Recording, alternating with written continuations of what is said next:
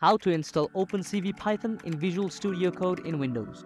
First of all, in order to install your OpenCV, what you need to do is install Python in your operating system. So in order to do that, go to your browser. Now in your browser, type Python. After you do that, go to the official site of Python, go to downloads, and after that, you can also download latest version of Python for your Windows, or if you're looking for a specific release, then you can just simply go to all of the release here and click on download. So since I already have Python installed in my computer, I'm not going to install it again, but after you have had your .exe file of Python installed, and while you're running your exe file, then make sure that you toggle this option right here. Make sure that you click on this option. At initial phase, this option will not be checked. Make sure that you check mark this option right here and click on install now. And after you have had your Python installed, then make sure to go to command prompt. And inside your command prompt, what we will do is we will install OpenCV with the help of pip. You don't need to install pip separately. Pip is automatically installed with the Python installation that you had done before. And inside command prompt, first of all, what we will do is we will check the Python version by typing Python space -- version. Click on enter and you can see the Python version right here. And after that, we will also check the pip version by giving this command pip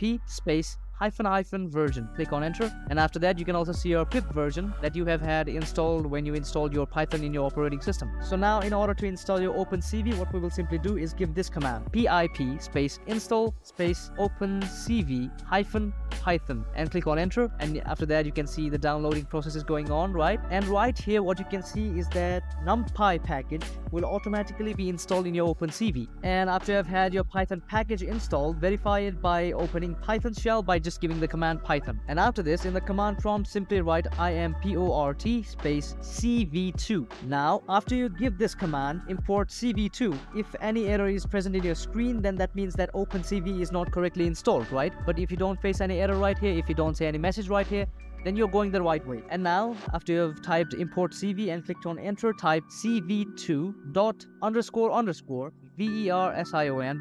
_ to check the version of OpenCV. And you can see the OpenCV version right here. And in order to check that in your VS Code, simply go to your VS Code. And after that, make sure that you create the Python file by typing the .py extension that Python uses, right? And inside the code, type import cv2 and type enter and type print cv2 dot underscore version _ and inside VS Code after you type these codes right here, then make sure that you toggle integrated terminal by typing Ctrl Shift and P, and make sure that you search for toggle integrated terminal. And after you have had your integrated terminal toggled, then inside the integrated terminal, make sure that you type Python space the script and the name of the script, which is sample.py in my case, and press enter. So after that, it'll give you your version of OpenCV which is installed in your operating system. So that's how you do it. That's how you install OpenCV Python in your Windows. Hopefully you found this video helpful. Thank you.